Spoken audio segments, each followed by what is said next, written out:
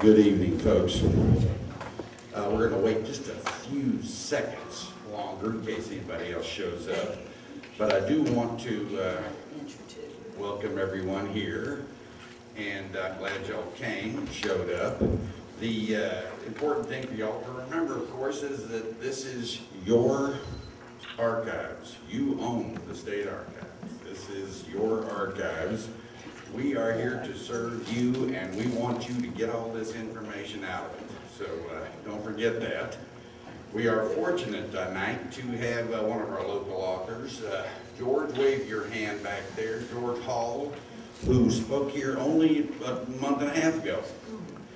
And George has a book out that y'all should get hold of, and it's in relation to Civil War guerrilla, especially the guerrilla theater of operations right in the middle of our state. So it's a very interesting book, and I would recommend it, and you might want to ask George about it back there if you wish to afterwards.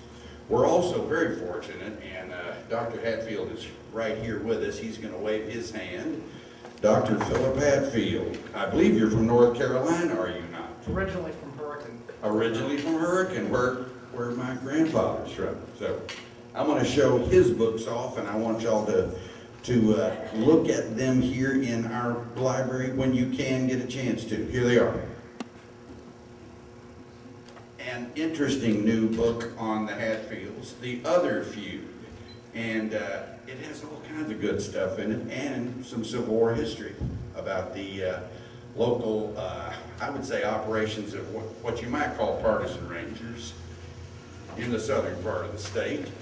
I also have his new book, The Roman Rifle Guards, which is looks very interesting to me. It's the history of Company K, 4th North Carolina State Troops, and that is a hard-fought regiment, and it's filled with very interesting personal letters, personal information, and it is, as he has just told me, you know, one of the few company histories. You see a lot of regimental histories, but this is even more individual. It's a company history. So please check these out in your state archives.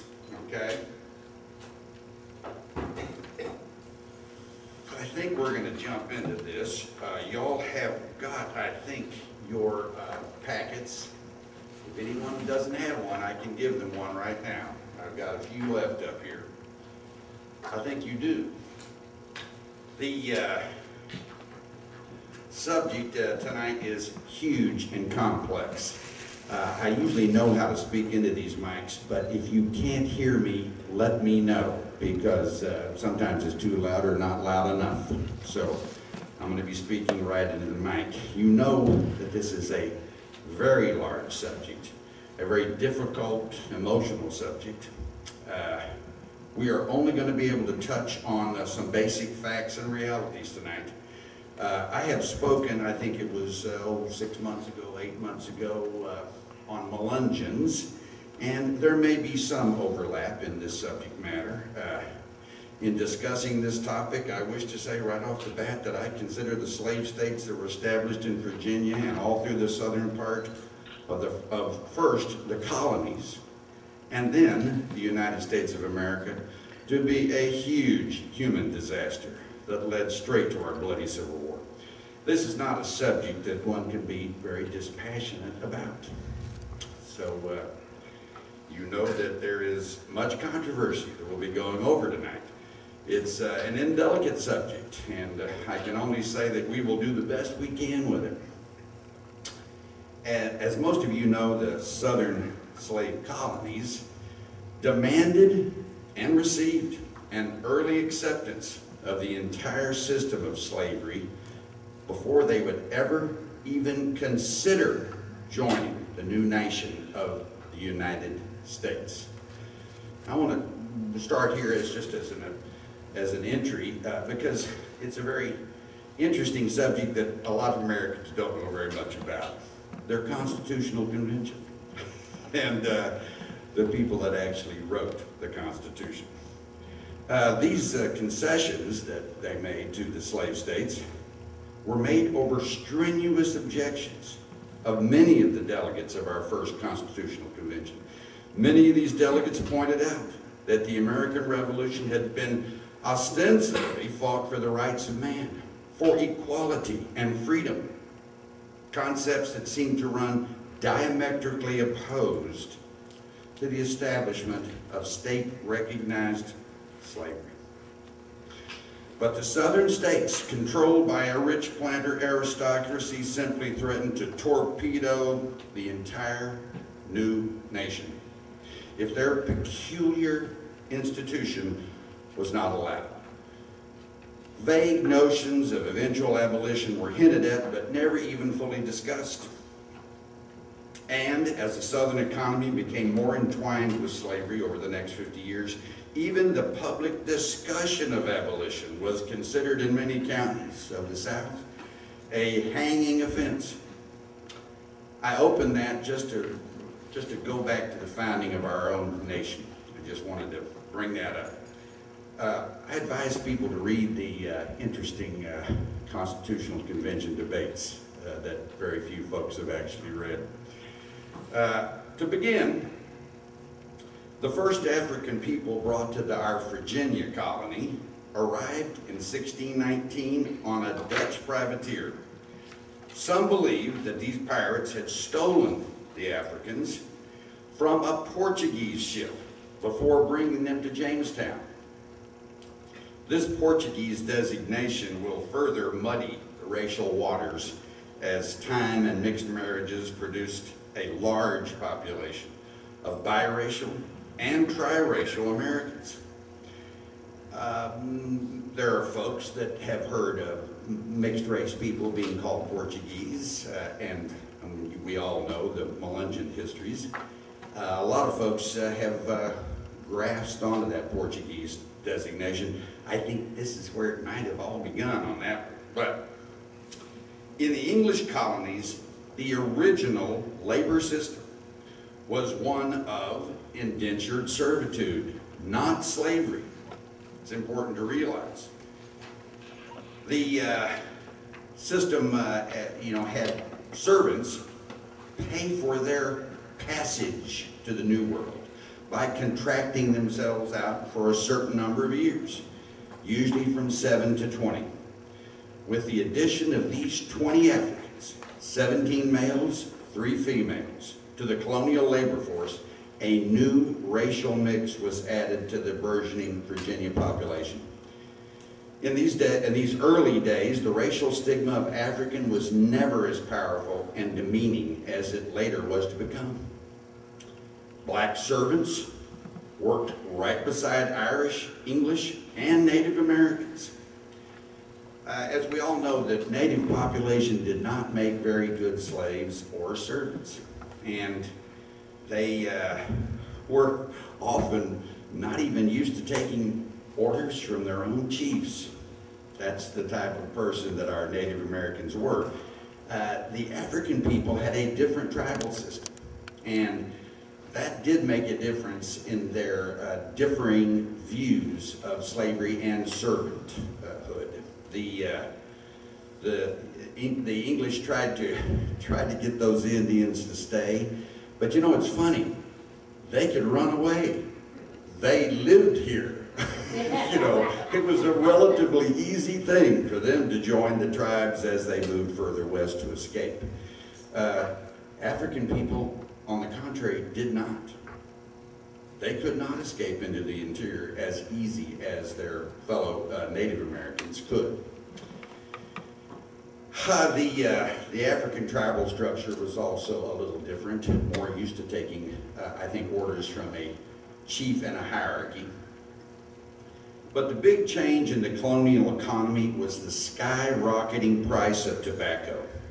New lands had to be quickly cleared, and a massive infusion of fresh labor was called for, especially when the Native Americans obviously proved so unwilling. I don't know why they were so unwilling to help out, but they didn't do very well. This demand occurred at the same time that the English merchants had taken over the Atlantic slave trade. And the demand for slaves had gone straight up. A large number of slaves were now landing in Virginia ports with no contractual protections of any kind. The indentured servitude was not applied to slaves.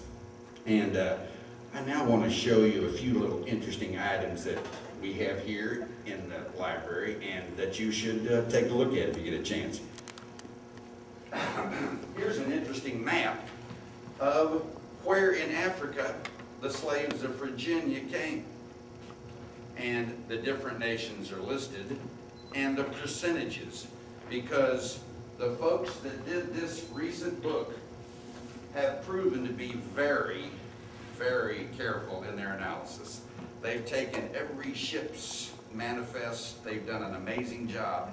This is an atlas of the transatlantic slave trade, and I recommend y'all seeing that if you can. It's a good book. It has a lot of facts and figures and maps.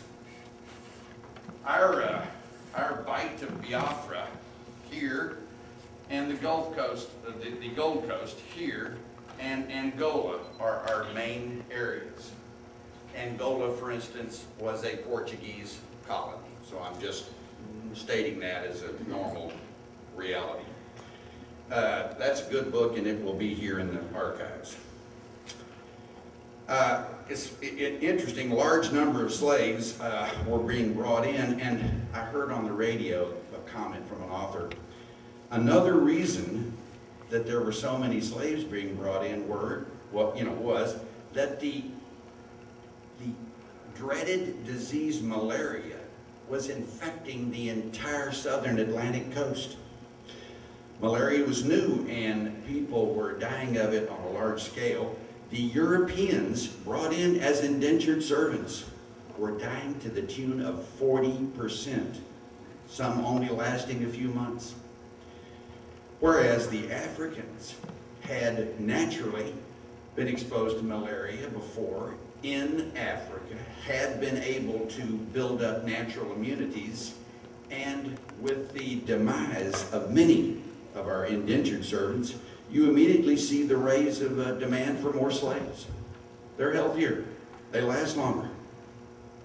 That's a very important point, because it is also true that in Africa they had cattle. And we all know how bad smallpox was in the New World. Native Americans had no cattle, had never been exposed to cowpox before. Cowpox led many of the African people to immediately build up immunities, and that was a really good thing for them, except of course for the fact that they survived and were made even more important for slavery, because they could withstand smallpox after having been exposed to cowpox. So you can clearly see the demand is going up because of their various immunities. The disease of both malaria and smallpox decimated our Native American population. I've shown this map so many times I think people are going to get tired of seeing it, but I think it needs to be shown because of the massive loss of human population by the Native American people. It's a good one because it's from the Smithsonian. Y'all may have seen this before. We have two dates, 1491, 1650. Look at the number of tribal areas filled with Native American people in 1491, and look only to 1650. Jamestown, starting in 1619 era, only in that period of time, a massive death is happening all across the North American eastern seaboard of the continent.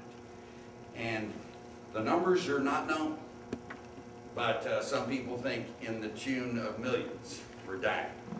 I point that out because that made many of our colonial areas open for more tobacco, eventually more cotton, obviously more rice to be grown. The Indian people were dying, and they were also retreating further west. Over the years, many of the African people who had served as indentured servants and that were brought in as slaves and might have been emancipated by their owners, possibly emancipated. These folks were literally beginning to be freed. That emancipation and the running out of their indentured servitude, 7 to 20 years normally, left them with freedom. I know it's a difficult thing to say. You're in South Carolina, you work as an indentured servant. You're in Virginia, you work as an indentured servant. Once you had completed your indentured servitude, you're free. Can you see how there is a new type of person that is coming to the forefront? There is also the fact that many of these folks are mulatto, half black, half white, possibly Native American, white or black. It's important to realize that there were no laws against intermarriage, totally legal between African, Indian, or white people until 1681.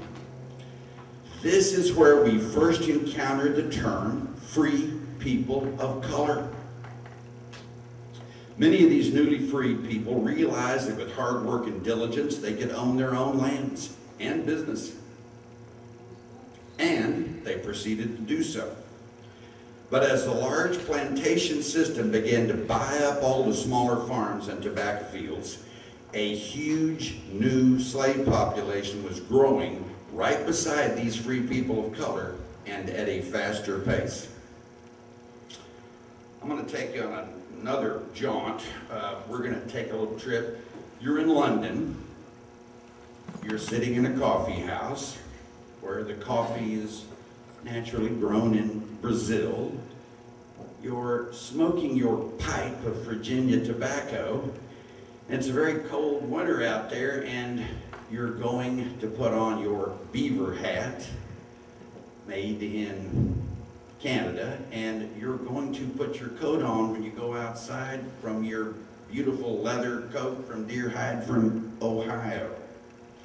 Can you see how the products, the basic products, are beginning to demand more production, more out of the New World, more colonial mercantile interests? It is at this point that Virginia begins to embrace slavery as its future. It is here in the 1680s that the fatal decisions are made which set Virginia and the rest of the southern colonies on their economic path that is soon to be rejected by the rest of the, in quotes, civilized world. We will call them civilized as a name that we can, use as only a way to refer to various nations. I wouldn't call Russia or the empires of the Balkans or Austro-Hungary as civilized in many respects, but we'll call it that for right now.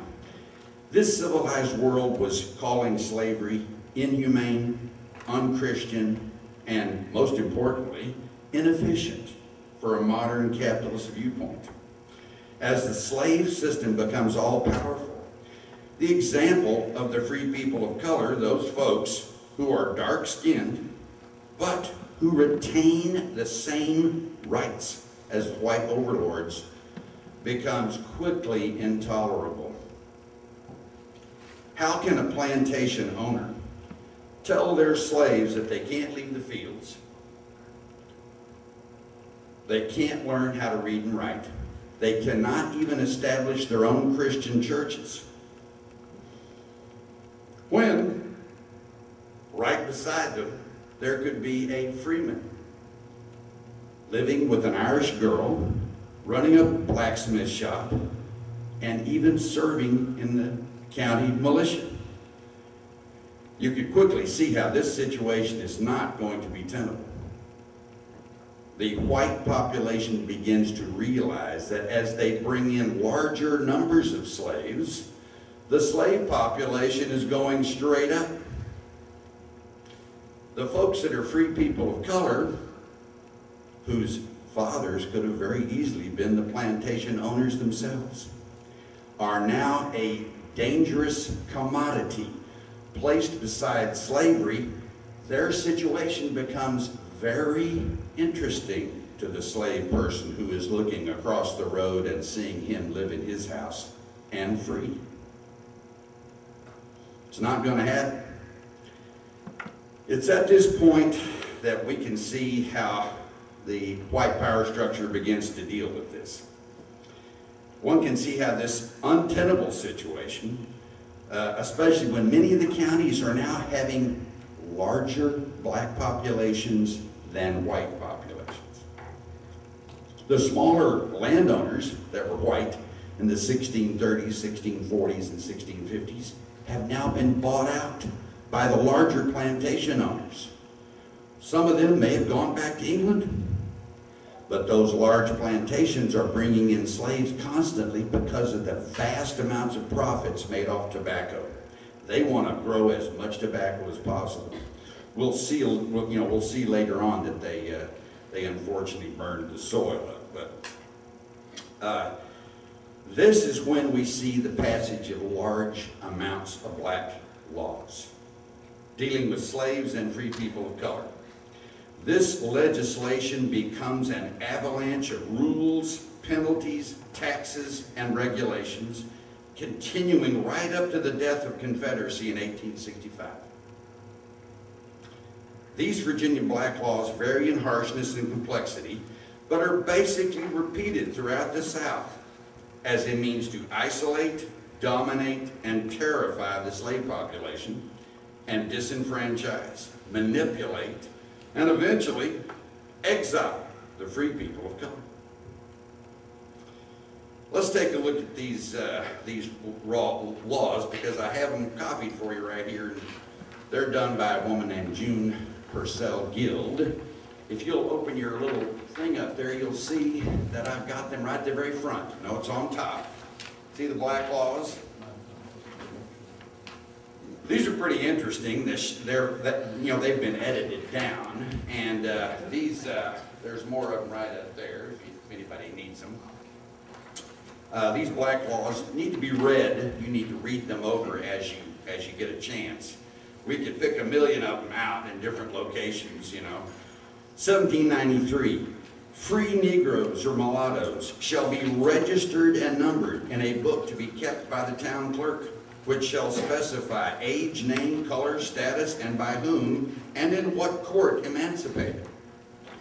Annually, the Negro shall be delivered a copy for 25 cents. A penalty is fixed for employing a Negro without a certificate. The Negro may be committed to jail. Every free Negro shall once in every 3 years obtain a new certificate. That's 1793. You can see that these laws become so intricate because every issue when you're dealing with slavery must be legislated. There are so many of these, we could go on forever. Some of them are a little brutal. 1853, clear up toward the start of the Civil War. The sum of $30,000 is appropriated for 5 years for the removal of free Negroes from the Commonwealth. The Colonization Board of Virginia is given power to act under this law. The annual tax of $1 is levied on every male free Negro of 21 years and under 55 years, and collected as other taxes on free Negroes are collected. The fund arising from this source shall be applied to the removal of free Negroes. They're taxing the free Negroes to remove them from the state. The free Negroes are paying the taxes to have themselves exiled. I could go on. There is an incredible number of various laws. As I said, it was in 1681 when they passed the law that said you could not marry. White folks could not marry black folks or Indians. Naturally, this had already been going on since 1619. So one can see that there's already a large black, white and Indian population that have mixed race antecedents. You can see that that is already happening all across Virginia.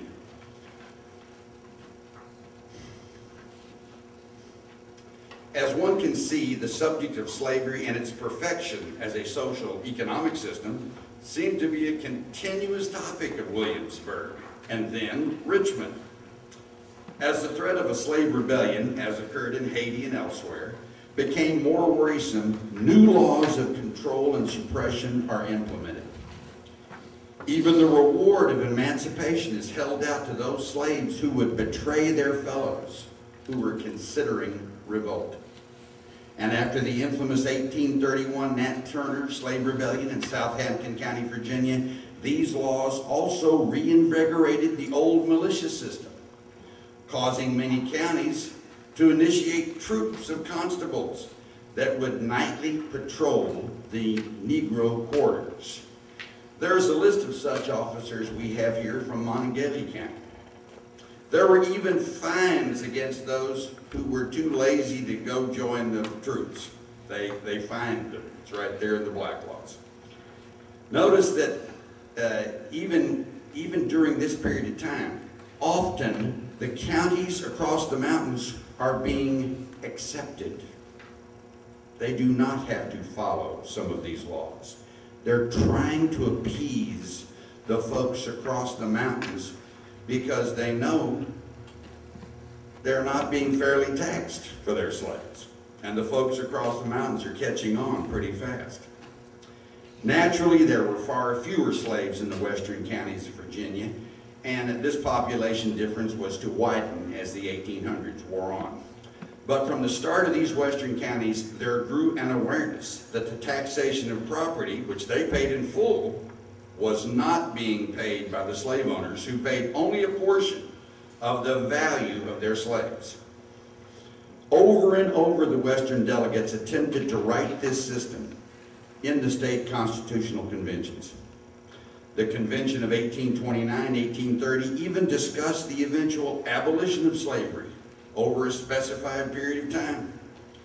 And the famous Ruffner pamphlet shows how many leaders viewed slavery as a huge negative for Virginia. All these progressive ideas were shot down by the Tidewater aristocracy, or watered down by the Assembly into meaningless gestures to try to appease the western counties. In addition, the eastern part of the state was experiencing a great decline in its agricultural output because the continuous growing of tobacco had decimated the soil itself. Once they were addicted to those profits from the tobacco, they couldn't stop. They kept growing it, even when people said, you know, if you keep growing the same crop in that field, it ain't going to produce. You know, that's exactly what happened all across the Tidewater. The soil itself was being depleted continuously. The rich plantations now made more money selling or renting their slaves to the far southern states than they did having their slaves actually working their fields. This happens all over many of the plantations of old Virginia.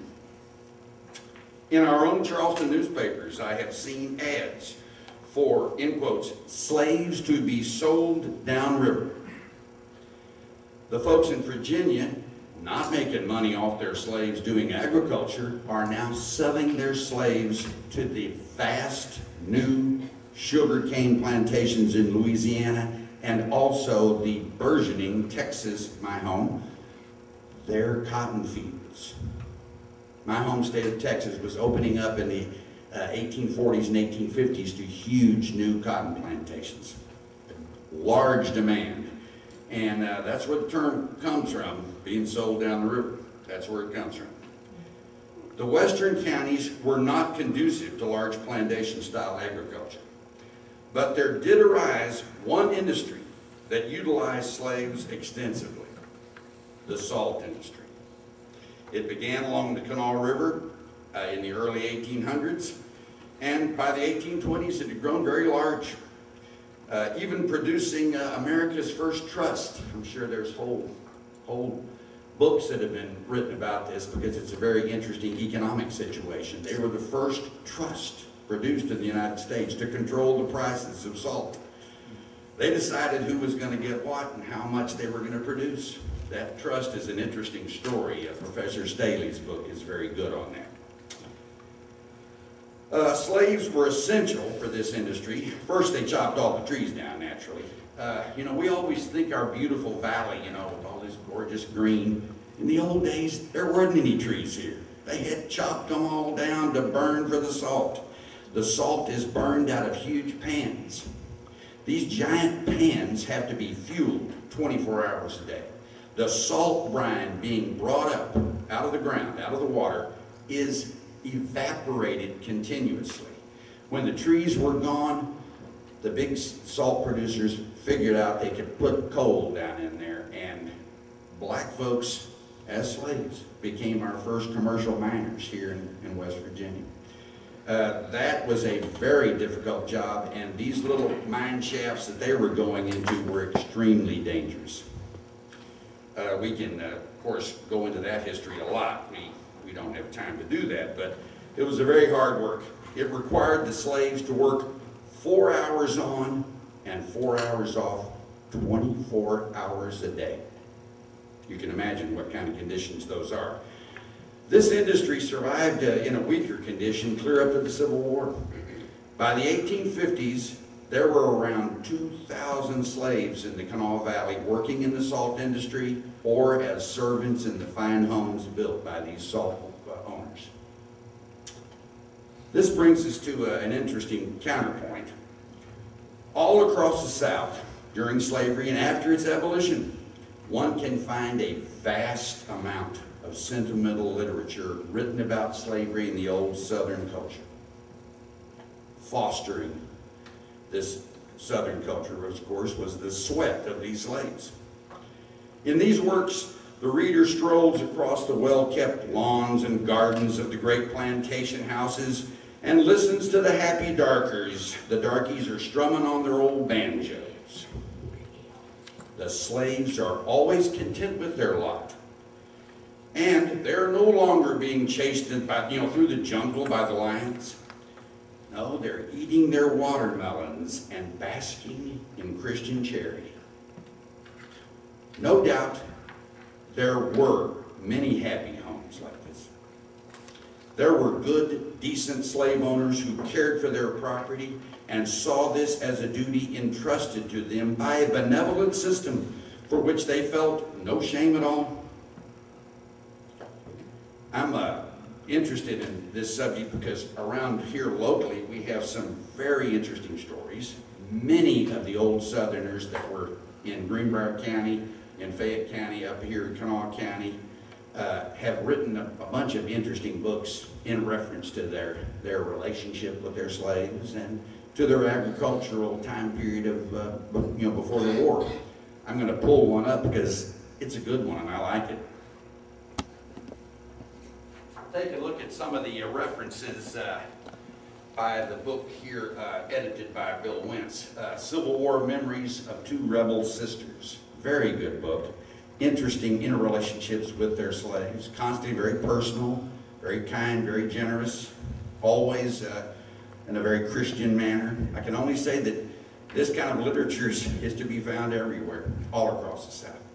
And much of it is very interesting to read. My only problem with it is that most of these this fantasy established by many of these writers is 1 in 1,000. To bolster this fantasy, there were many free people of color who would defend slavery because they were already raised above it a notch and hoped to maintain this advantage by playing up to the masters, not threaten their precarious balance with violent actions like Nat Turner's. A lot of those folks know what happened to Nat Turner. After killing 65 white folks, 130 black people are hung, lynched, and everything else. It's not a pretty story. The Nat Turner Rebellion can be studied, and we don't have time to go into it, but it created a fear that lasted clear into the 1930s. I'm just putting that out. That's my own opinion. This shows how the system of slavery held together by the threat of violence and equally fearful of eventual black reaction, was always trapped in a delicate dance between the owner and his living property. It must be remembered that the free people of color did fit into a middle ground that often allowed them to be hired by the white elite to be overseers or craftspeople.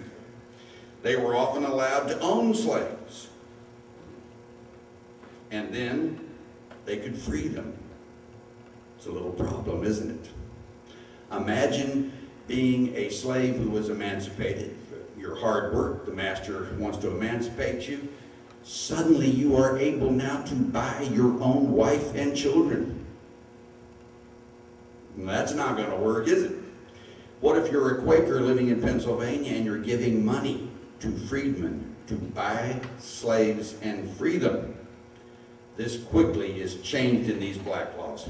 They will no longer allow that. Quickly they see that is not going to happen. No doubt they had a series of people that were free people of color that were, buying slaves and perhaps even selling slaves. The free people of color are caught in between these two realities. They too are trying to survive. It must be remembered that many slaves also began to be hired out as laborers. This is another area that people are just now studying, because with the white masters, they began to realize that their soil is all burned up. They can't get much out of their fields. Why, I'll rent my slaves out, and the slaves will pay me back a certain amount of money after they do their work. This is the situation in Kanawha Valley often. You'll see many of the slaves in Kanawha Valley are not owned by the salt workers. The salt owners that have the big salt factories do not own these people. They are rented from Old Virginia. They may be rented for 2 years. By then, many of them are worn out, and they are sent back, beat up, and no longer valuable. I'm just pointing that out because this is a whole new area of an economic system that uses slaves to the benefit of their white masters. With the passage of the restrictive black laws, many free people of color began to filter west from the eastern counties and to cross the mountains. Naturally, you need to realize that they hope to reestablish themselves in areas like Wheeling, Parkersburg, Morgantown, that did not have as restrictive laws. There was also the possibility for mulatto people to change their social status by passing for white in communities that did not know their family backgrounds. Many began to claim an Indian ancestry, which may have been real or was simply advantageous to avoid the taint of slavery.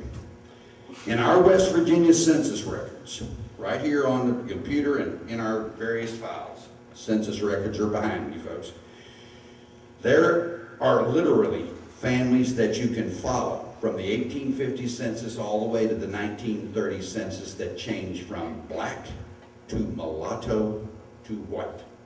I have seen it happen. It's a very interesting process, and it is a subject that people will avoid talking about a lot of times. The Virginia racial laws are so strict that you had to carefully manipulate these laws. The census records are one of those ways we can find this happening. There's also an important history of Underground Railway here. The Underground Railway worked all across our state naturally. Escaped slave families moved across Western Virginia, going mainly up the river valleys like the Kanawha, Monongahela. They made their way to Ohio and Pennsylvania. Often Quakers gave helping hands to these escapees. But once you realize that after the passage of these black laws, all free people of color and all emancipated slaves were no longer allowed to remain in the state of Virginia. I don't know if people realize this. These laws now made free people of color a process of exile. they were going to go into exile. And interestingly enough, there's even lists, and I'm going to show you these now. If you look in your little booklets, take a look at the Monroe County list, go on down past there. I'm trying to direct y'all to the next section. No, clear down here to the bottom. I'm trying to get her to do it so the rest of y'all can. Go to Monroe County. No, it'll be down. It'll be below you. Look below you here. No, in the other package, right there. There you go. As you pull that up, you can see that we have lists of free people. These lists, and this one is listed as Monroe County 1822. A list of all free Negroes and mulattoes that are within the District of Samuel Clark, Commissioner for the Revenue within the County of Monroe for the year 1822 is the year. And you can see that there are even descriptions of where they are placed. Males, females, infants. These listings are the kind of things that you will see in many of our counties. I've only seen a few. I think Monongalia County, I've seen some. I'm not sure if deep in our archives, there may be more of these lists. These are the lists of free people of color and mulattoes that are allowed to stay in Monroe County or will not get arrested if they're passing through Monroe County. You can see how over the mountains there could be a sheriff that could be very congenial. He knows Sam here. He's a good blacksmith. Why should he run him out of Monroe County? He wants Sam to stay there. He puts Sam on the list. In fact, there's even a blacksmith written down here, Alexander Thompson, at the very top of that list. These people were valuable for the community, but the laws stated that they had to be registered. Your next list goes clear to 1850 when you see the next list for Monroe County. There you will even see how the coloration, which is always a large part of the black community when you have to deal with the legal status of both mulattoes and free people of color. It is listed right there, a bright Negro, a dark Negro. These lists I think are probably going to be in many counties. I don't know how many counties we have preserved these lists of. But I think it's important to realize that once these people are on these lists, they could possibly stay in the county or perhaps filter through the county. For instance, in 1 year you have to leave. They could then, if they were free and a free people of color, could go toward Ohio with actual legal status.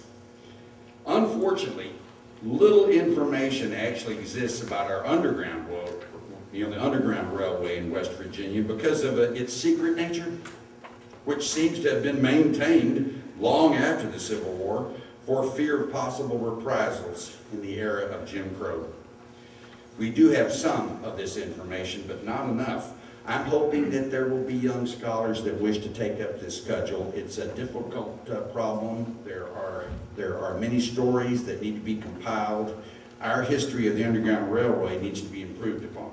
So, though the western counties that became the new state in 1863 were Union in sentiment, Lincoln and the U.S. Congress did not demand that the new state free its slaves until after the war. Most people do not know that about West Virginia. It was accepted into the United States as a slave state. And they didn't want to alienate, the folks who did not believe in the abolition of slavery, but were still willing to remain loyal to the Union.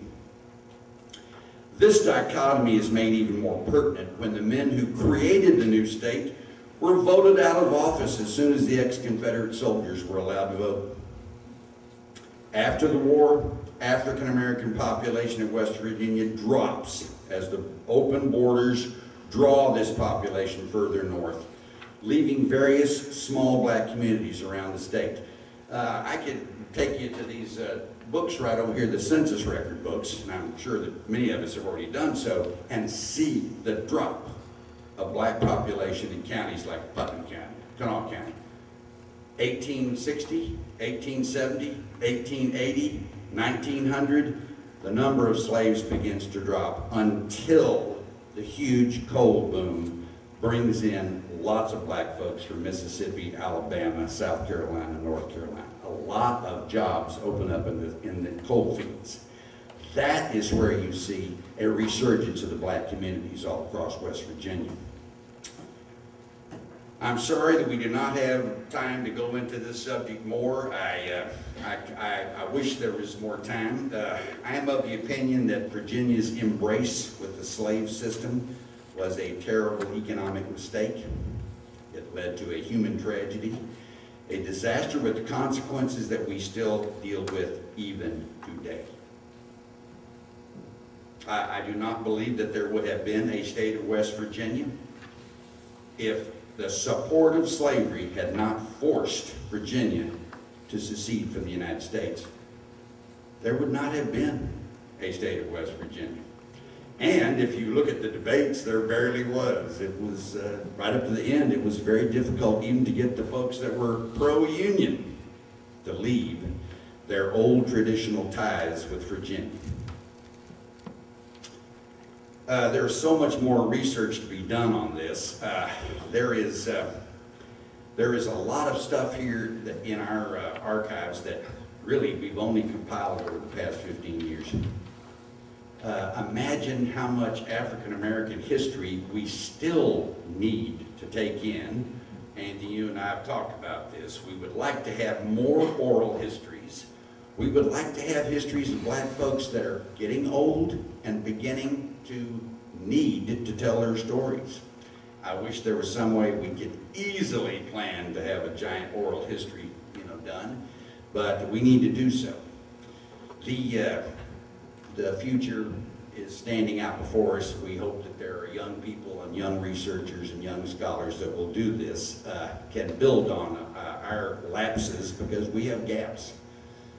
We have more history on black slavery in Kanawha County than we have history from the 1950s, 1960s, and 1970s on black folks. That is a gap, folks. And I can only say we need to improve on that. The fact that we are still dealing with many of these questions is an entire subject we could go into for hours. We will not go there tonight.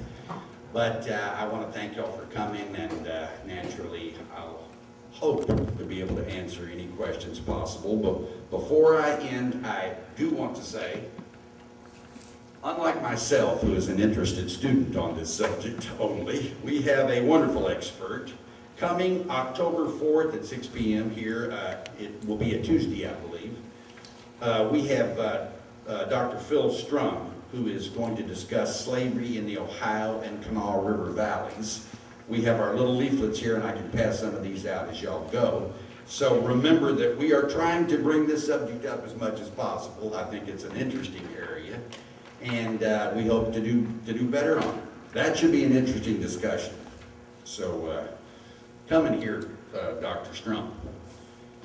Are there any questions out here on this subject? Sir. I'm Anthony Kinzer. I'm director of the West Virginia Center for African American Art and Culture in Charleston. And as a matter of fact, Greg, I have started a oral history project. Good. It's called Your Voice in History.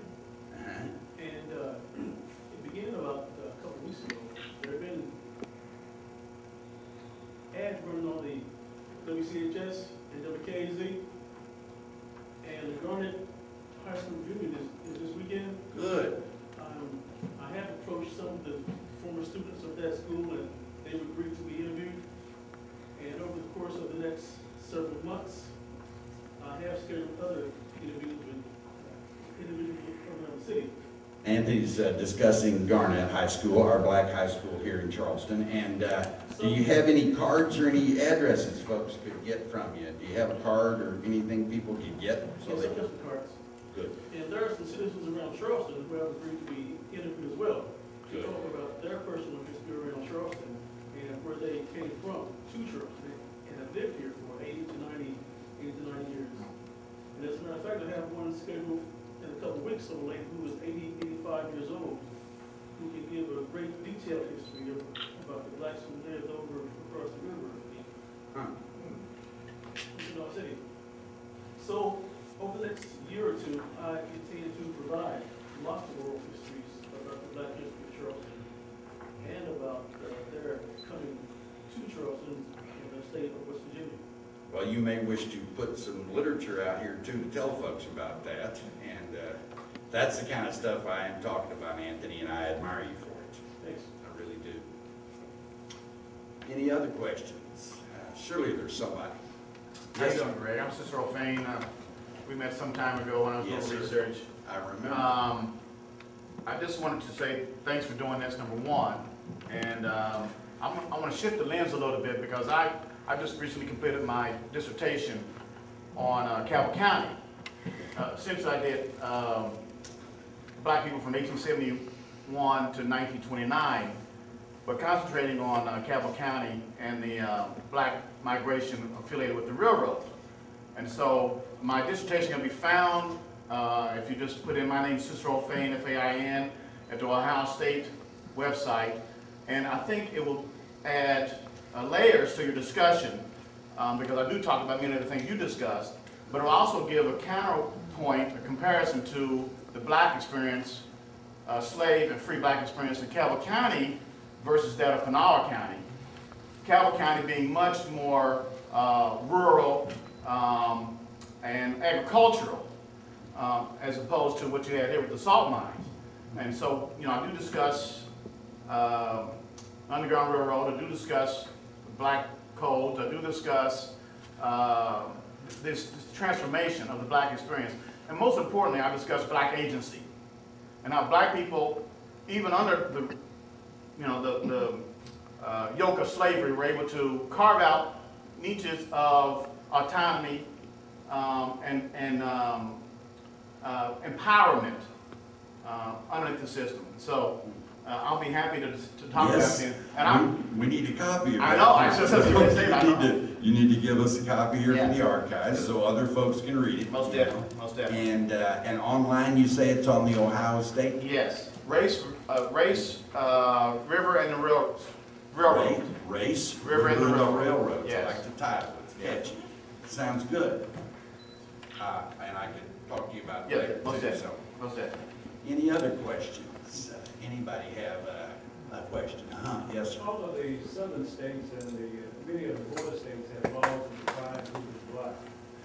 I've never been able to find whether West Virginia has such a law. The only thing I've been told by other lawyers, is that West Virginia tended to take on the same law that Virginia has. But do you know whether there was a law that defined who is black? That's interesting, but of course, because of course right here we do have the black laws of Virginia.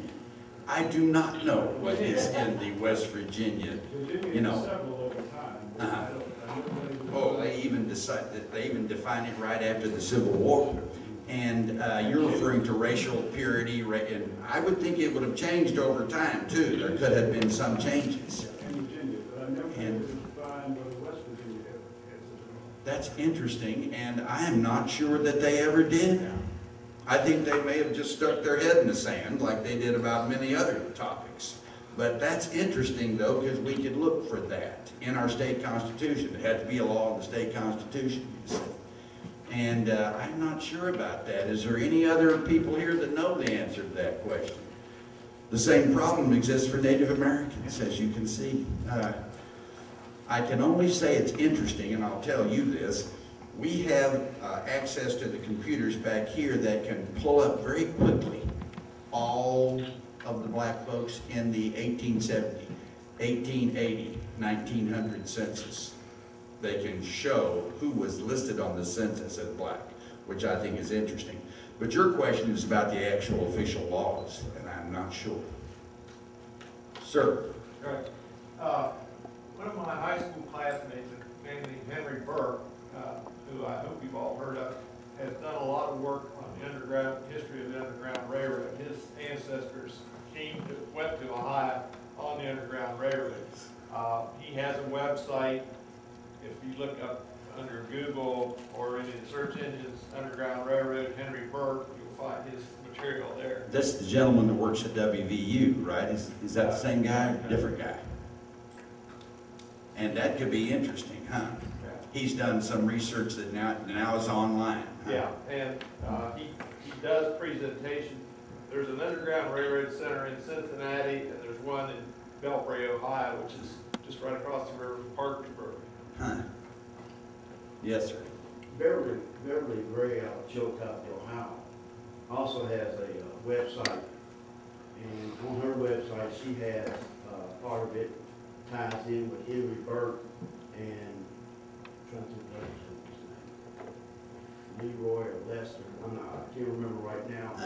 Anyway, she has a lot of information on the Underground Railroad, of which my family was part of. That situation, like I say, is, you can imagine how folks after the Civil War didn't want to talk about it then either.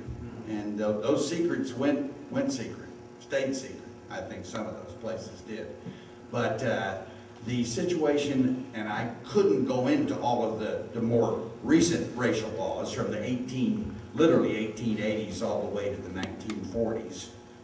We all realize that there is a series of Jim Crow laws that once again suppress the black minority. And, there's a whole, I could go on for hours on that one. And but I want to answer that question that you asked about the official status.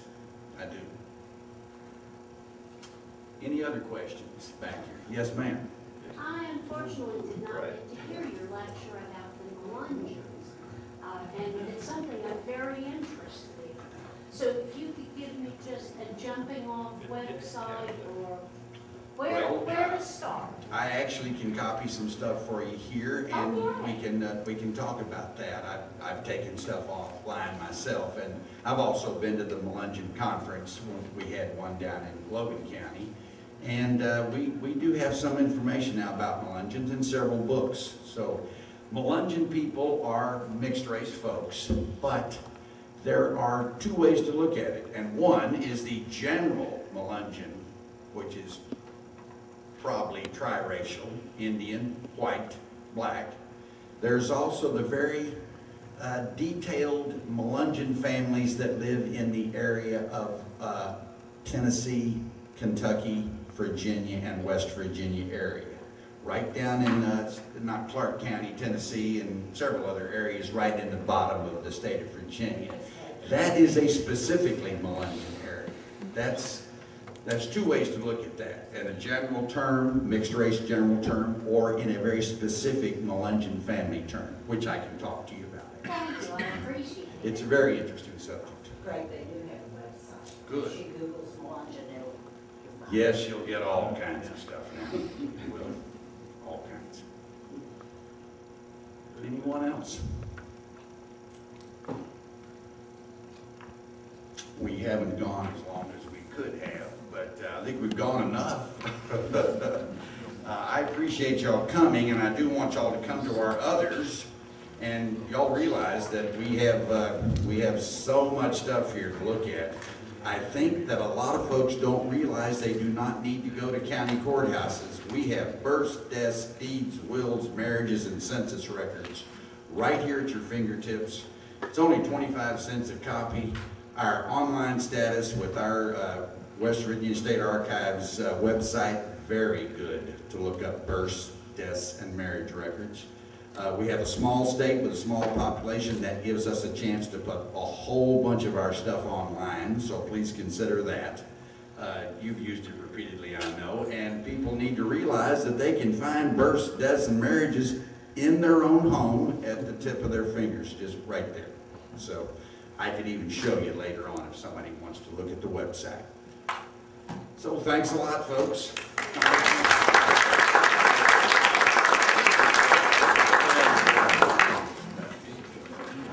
I have extra pamphlets up here too, extra folders. If anybody wants them. I'm waiting.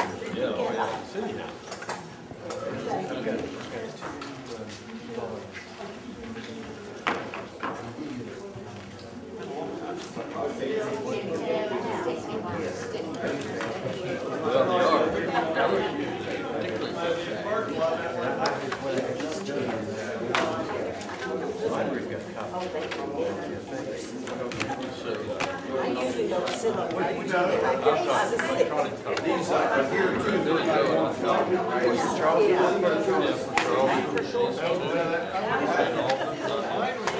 I'll give them all. They're really fast. Yeah. The latest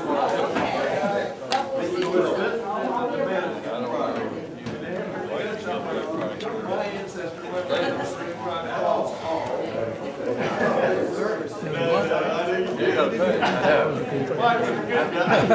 I'll give them. Didn't make it too